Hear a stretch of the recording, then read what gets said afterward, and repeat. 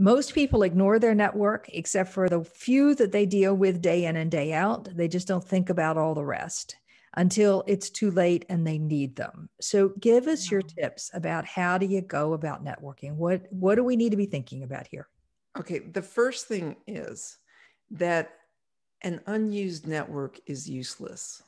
And particularly with women, women are often reluctant to leverage their network because they don't want to put someone out.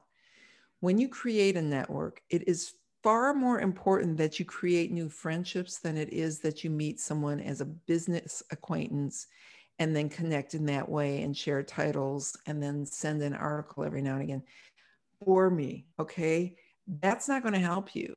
If you want to network me, it is much more important that you figure out, oh, Fawn, she is a passionate kayaker and she loves the outdoors and she has a big black pit bull that she rescued, or whatever it is that will connect us as friends. Build the friendships, nurture those friendships. And how hard is it to nurture friendships if they're cool people? And don't be afraid to have friendships with people who are way higher than you on the food chain at work. Make friendships. And then when the time comes and you need a favor, call in the chit. You don't just say, do you mind to send my resume and around? Can you do that for me?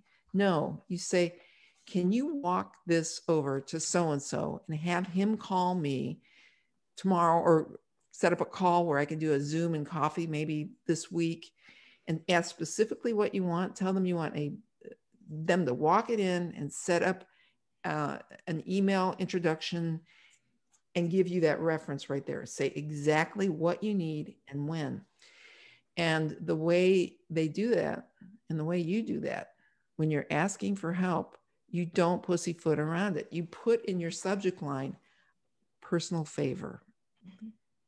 And you call in the chit. Now, when you do that, you can't do that in 2 weeks again. So you're using your collateral there and you say, this is what I need. And they generally do it. And you figure out how much time needs to elapse before you do something else.